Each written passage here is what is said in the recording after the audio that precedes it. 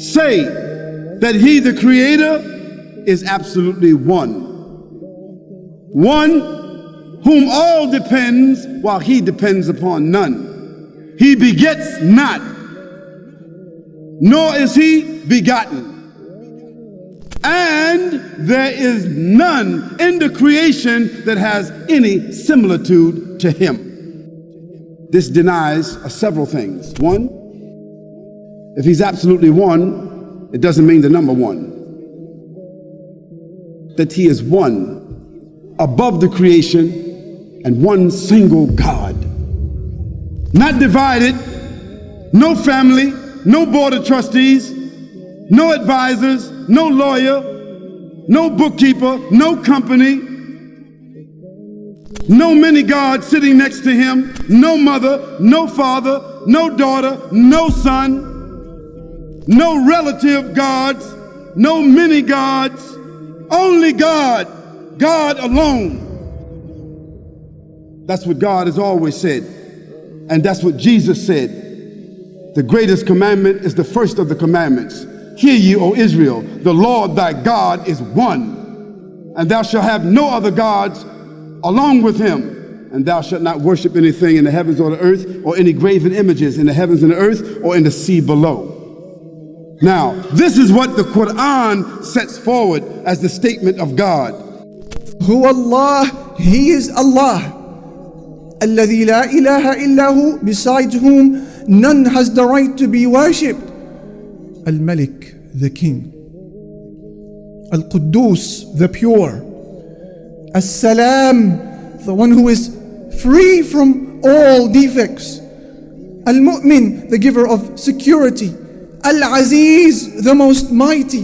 Al-Jabbar, the compeller. Al-Mutakabbir, the supreme. Subhanallah amma yushrikun. High is Allah above everything that they associate with Him. Who Allah, He is Allah. Al-Khaliq, the creator. Al-Bari, the inventor. Al-Musawwir, the giver of forms. Lahu al-asma'ul husna. To Him belongs the most perfect of all names. يسبح له ما في السماوات والأرض وهو العزيز الحكيم. Everything in the heavens and the earth glorify Allah, and He is the most mighty, the most wise. هو الأول والآخر. He is the first and the last. والظاهر والباطن, and the outward and the inward. وهو بكل شيء عليم, and He has knowledge of all things. هو الذي خلق السماوات والأرض في 6 أيام ثم استوى على العرش. He is Allah who created the heavens and the earth in 6 days, then He established Himself on the throne. يعلم ما يلج في الأرض وما يخرج منها. He knows everything that comes out of the earth and everything that goes into the earth. وهو معكم أينما كنتم, and He is with you wherever you may be. والله بما تعملون بصير, and Allah Almighty sees everything that you do. Who is the first? He has no beginning, and the last, He will have no end. Despite the passage of these infinite years, Allah has never slept. This is Allah. Allah owes you nothing. Allah owes you nothing. Allah subhanahu wa ta'ala doesn't need you. Allah subhanahu wa ta'ala doesn't need your salah. Allah subhanahu wa ta'ala doesn't need your fasting. Allah subhanahu wa ta'ala doesn't need your money. Allah subhanahu wa ta'ala doesn't need your time. Allah subhanahu wa ta'ala doesn't need your da'wah. Allah subhanahu wa ta'ala doesn't need your bead. Allah azza wa jal is free from all, from anything. Allah azza wa jal needs nothing and no one. We need Him subhanahu wa ta'ala. Don't be fooled. Don't let shaitan play with your mind. In the authentic hadith, in the hadith Qudsi, Allah azza wa jal says, Ya ibadi. Who's Allah azza wa jal speaking to? Allah says, Ya ibadi, O my slaves.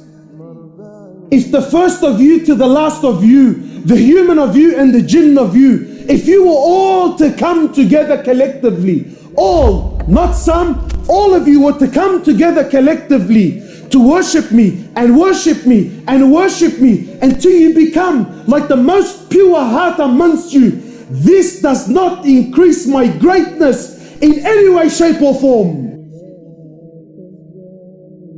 And the opposite is true, you little gangster. Ya ibadi, oh my slaves.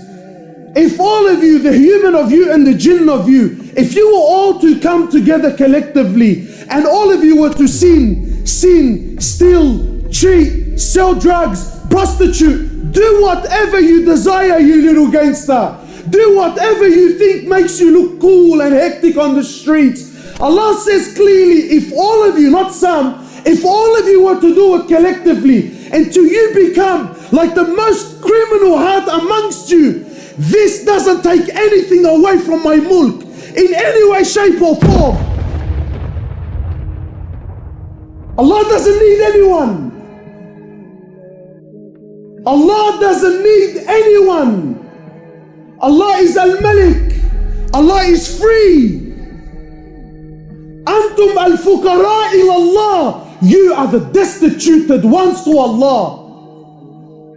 In the authentic hadith, the Prophet of Allah sitting with Sahaba, he says to them, I see what you don't see, and I hear what you don't hear. He says, أَطَّتِ السَّمَاء وَحُكَّ لَهَا أَن تَئِطْ. He says, the heavens have squeaked, and they have every right to squeak. So Sahaba are amazed. What do you mean, O Prophet of Allah? What do you mean that the heavens have squeaked? What do you mean that the 7 heavens have squeaked? Everything we know about astronomy is not even 1% of what's really out there. And our solar system, our galaxy, is one of millions and millions that are out there.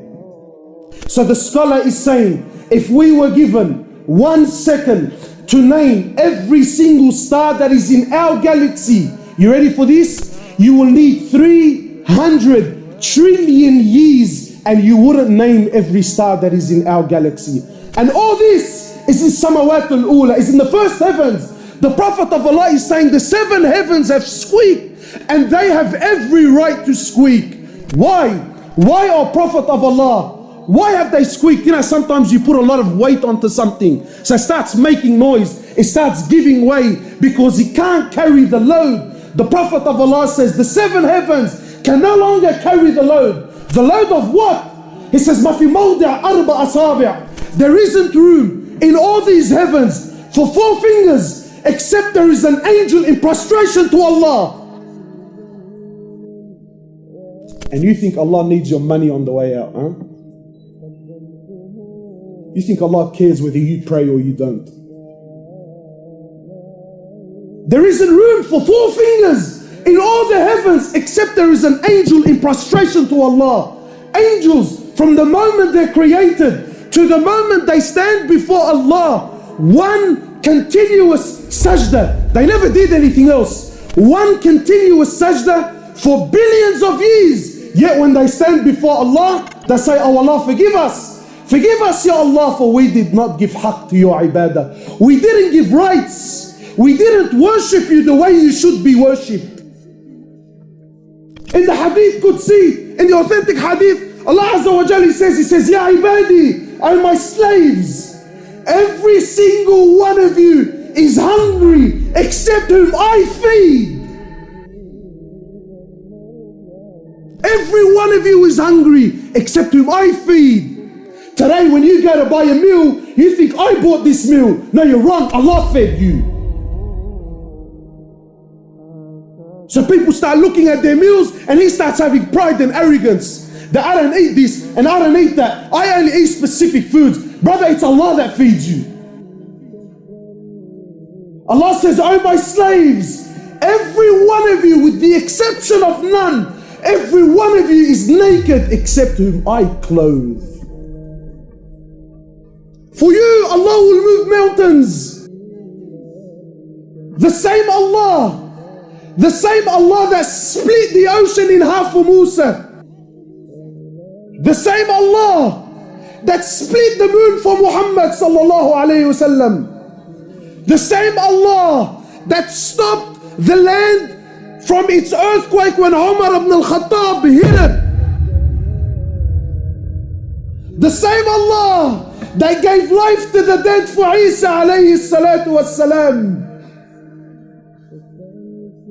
The same Allah that made the river, the Nile River, flow once more is the same Allah that's waiting for your next dua. Allahu la ilaha illa huwal hayyul qayyum. Allah, the Almighty Creator, the sustainer of the heavens and the earth. There is no other benefactor, there is no other God except He. He is the life giver, the self-sustainer, the eternal, and the only absolute. لا تأخذه سنة ولا نوم. He requires, that benefactor, that creator requires no rest, and nor does that benefactor require any kind of sleep, because fatigue does not affect that creator. له ما في السماوات وما في الأرض. Everything in the heavens and the earth, whether it is seen, whether it is unseen, subtle, evident, high, low, microscopic, in the heavens or the earth, inside or outside, it all belongs to that creator. من ذا الذي يشفع عنده إلا بإذنه. So who is it? Who is it among the creatures?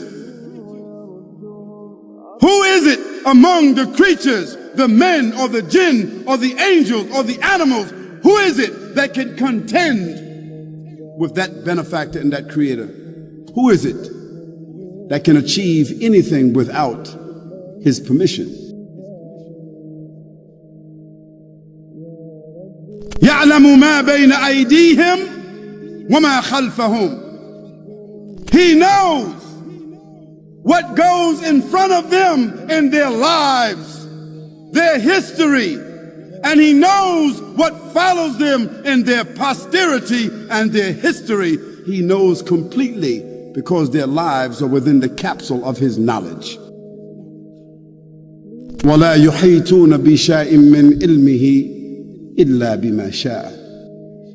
And they will never, the creatures, the human beings with intelligence, they will never be able to snatch or harbor or harness any knowledge from him other than what he allows them to do so.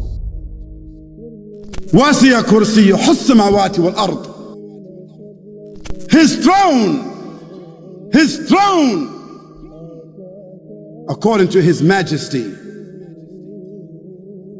extends above the heavens and the earth, above the waters, above the galaxies, outside the realm of time and space. ولا يعوده حفظهما وهو العلي العظيم. And he does not suffer any fatigue. Nothing is taken from him. If he gives the whole world what it asks for, it doesn't decrease any of his wealth. And sustaining the heavens and the earth doesn't require any effort, because he owns it and he sustains it by his will. And he is Aliul Azim. He is the high, he's the mighty, he's the powerful, he's the sovereign, he's the owner, he's the ruler, he's the Lord, he's the creator. That's a description of God. So I ask you, do you know anybody else that you can describe that way? You know some nations, you know some tribes, you know some kings, some presidents, some companies, some individuals, your father, your uncle, some heroes. Do you know somebody that has that description? No, you don't. Of course you don't.